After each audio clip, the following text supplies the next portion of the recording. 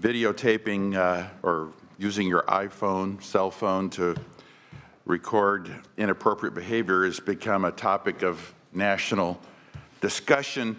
Just ask the CEO of United Airlines how he feels about a little recording that was made recently on an airplane when they overbooked, or ask American Airlines about a rogue flight attendant. It's been quite an interesting few weeks here in the media.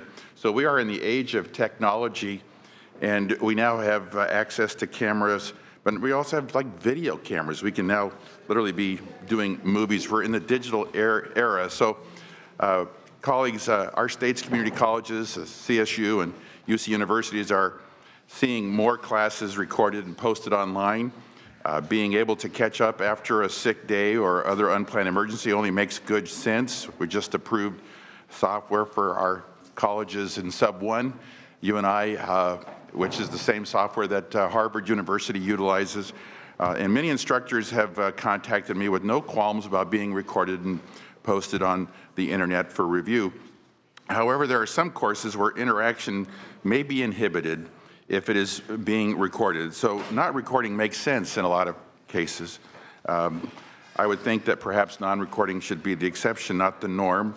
One individual taxpayer or constituent sent me a little note that 50 years ago when he attended Purdue, they made reel-to-reel tape recorders available to use in the classrooms back then.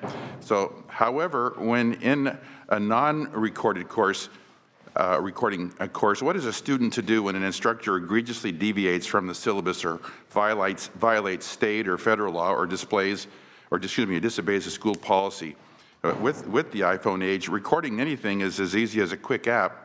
For whistleblower-type incidents and other unanticipated emergencies, perhaps like a student attack on an instructor, using a digital recording device may be necessary.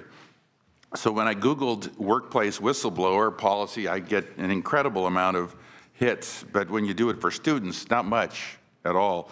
So SB 677 attempts to address this neglected area in the state's education code. The state lacks instructions for teachers that spell out prohibitions on preventing students from disclosing information to appropriate authorities and retaliation in several forms. SB 677 attempts to address this need. It simply adopts current workplace whistleblower laws, including Senator Tom Hayden's efforts, and applies them to students. If an instructor is bullying or intimidating certain students, shouldn't this activity be recorded and reported? Or should a no recording policy shelter abusive instructors? Is it possible for a student to respond when retaliation against his or her grade or grades of even younger siblings that may come after may be affected? So for the last 23 years, I've given some 900 official speeches, and I just agreed to do one for another large organization. And I got an email that told me what I should wear and what I shouldn't talk on.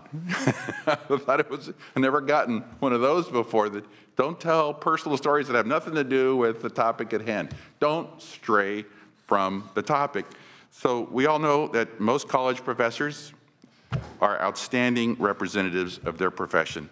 But we also know that there are some that can stray.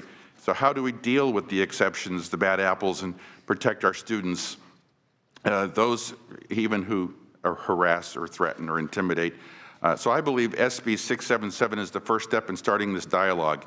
It is narrowly tailored to allow to only provide whistleblower protection and allow recording if the student reasonably believes that an instructor is violating a state or federal or regulation or a local agency policy. Madam Chair, you are also concerned about protecting students from specifically defined incidents in your good bill today, 169. But the goal with this bill, SB 677, is balance. Students must obey school policies, so must their instructors. In the rare case when they do not, students should be able to record under awkward circumstances. And I thank you for your consideration and your discussion, and I encourage and I vote.